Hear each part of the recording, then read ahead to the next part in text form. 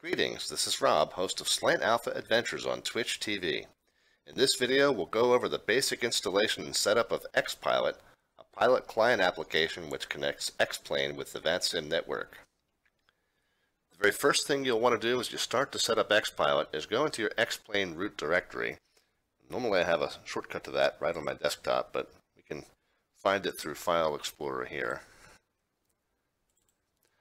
Go into Resources and Plugins, and find any folders for any existing pilot clients you might have installed, and move those out of the way. The most common ones are xSwiftBus and xSquawkBox, but if you have a pilot client for another online network, you should remove those as well. You can put them on your desktop or in your documents somewhere. It doesn't really matter where, as long as they're not in the plugins folder, but to be totally safe, put them somewhere outside of the xPlane root directory. Now we're ready to install xPIlot.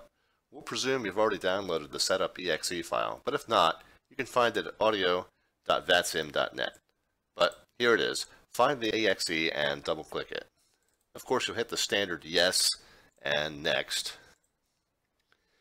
These you probably want to leave checked, but it's up to you. You want to leave the Start menu shortcut and the desktop shortcut, but you can disable those if you like. This is where you'll select the root directory of your xPlane installation. It's most likely going to be correct as shown, but if not, you can hit Browse, go under C, find it down here at the bottom of the list, hit OK, and then we'll hit Next.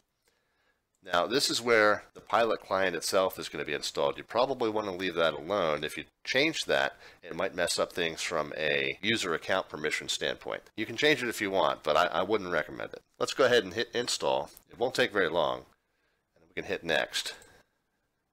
I would uncheck this for now. We don't want to start xPIlot just yet. We've got another pretty big step to do first, but we can hit Finish here. And now you can go ahead and stash that setup executable somewhere, or if you're like me, just go ahead and get rid of it.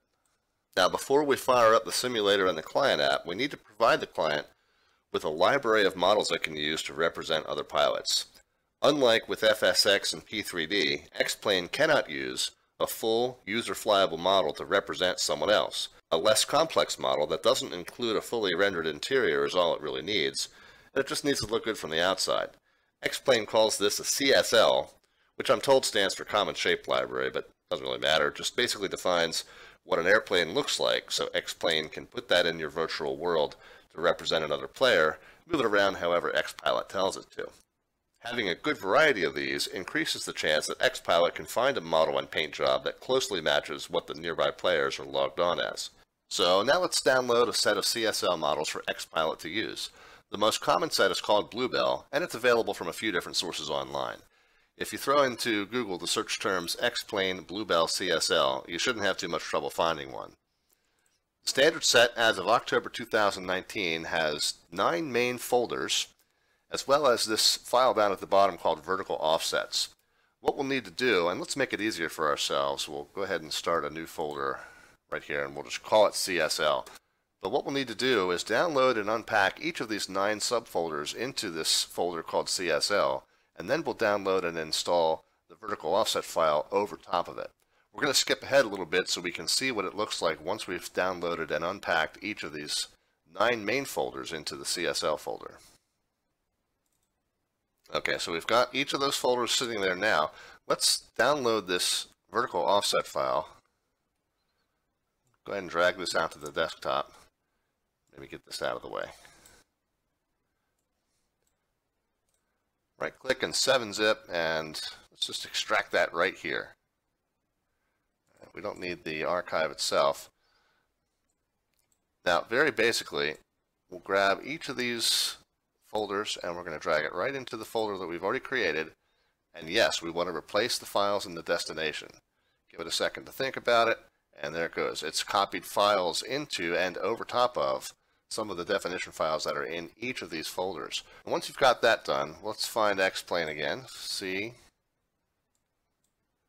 xPlane, Resources, Plugins, xPIlot, Resources again, and it's already got a folder called CSL, but if we open that up, I'm pretty sure that's empty. Yeah, so here's the easy way to do that. Let's right click, delete it, And we'll drag the new one that we just created in there and replace it.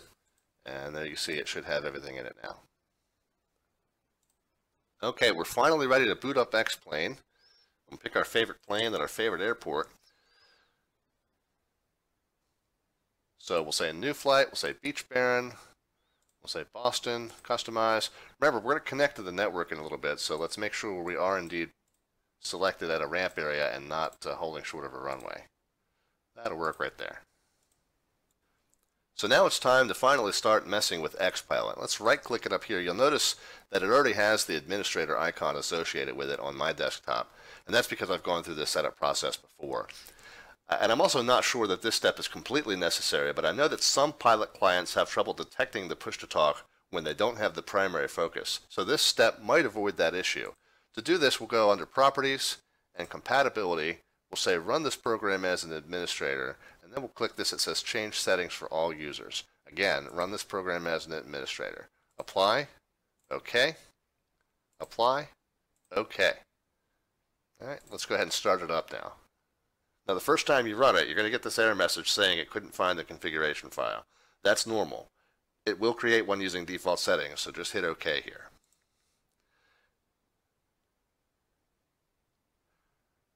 Now, it's going to detect a newer version, so we'll go ahead and hit yes. We'll go through a couple of these steps again. Would you like to configure it now? Yes, you do. All right, we're going to put in my VATSIM ID. And password here. Probably helps if I type it correctly. Under name, remember you've got a few options as to how you want it to appear. You can check the VATSIM code of conduct if you're not completely certain what those options are. For me, I like to use a shortened first name and then the rest of my full name. VATSIM server, you want to pick the one that's closest to you physically, not the one where you want to fly in the virtual world. So you'll see the same traffic and controllers regardless of which one you choose, and your server choice does not restrict where in the world you can fly. If you like, particularly if you're running on a single monitor, you can set a toggle key down here in the lower left that will make xPIlot disappear and reappear. There's also an option just above that, right here, that will keep xPIlot visible at all times, even if you're clicking controls in the cockpit or what have you. If, like me, you have a second monitor off to the side that you can leave xPIlot visible on, you probably won't use either of those options, but on a single screen setup, those might be handy. The notification options and the option to automatically engage Mode C when you take off can be set according to your own personal preference. In the audio configuration area, choose your microphone device, there, and the device you want your radio traffic played over. Notification sounds are always going to come through whatever default sound output device you have selected in Windows, but the radio comms will be sent to the device of your choosing. Most users should leave this checkbox unchecked. If on the off chance you have a hearing impairment of some degree, you might want to try it. With this box checked, the radio traffic will all come through completely crystal clear as though the user is sitting right next to you. For realism, leave this unchecked, and you'll hear realistic static crackle sounds along with the voice, as well as an increasing level of distortion and static the further away the transmitter is from the receiver. The next very, very important step is setting the mic level. Now, the first time through, you might need to hit OK, close and reopen the settings dialog box. When you do, you should see that the input level peaks in the middle of the green band when you speak. Adjust your mic volume up or down until most of your natural speaking puts the sound level right in that green area. This is very, very important. Do not skip this step, and do not settle for the level being down in the blue. If when you're speaking, you're only peaking up into this blue area, it's not going to be loud enough to the other players online. So make sure you get that to the point where when you speak naturally, you're hitting that green level. The output volume can be set however you like. At the bottom right, set a push-to-talk button on your keyboard or your controller, and make sure that it's something that you won't have pressed unless you're actually speaking. The previous voice system allowed multiple pilots to transmit at once, but this new system simulates the effect of that realistically, where simultaneous radio transmissions will block and garble one another. Additionally, on the old voice system, you could still hear incoming transmissions while you were speaking.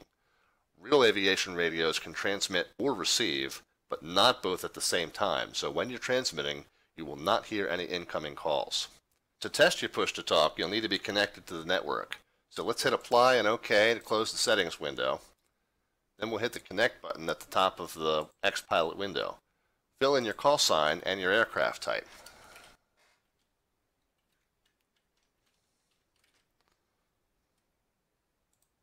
A SALCAL code is optional and usually only used if you're flying transoceanic. Press Connect. You should get a welcome message from the server in the messages box. xPIlot's going to detect the status of your avionics panel, so do whatever you need to do to get power to your virtual aircraft radios.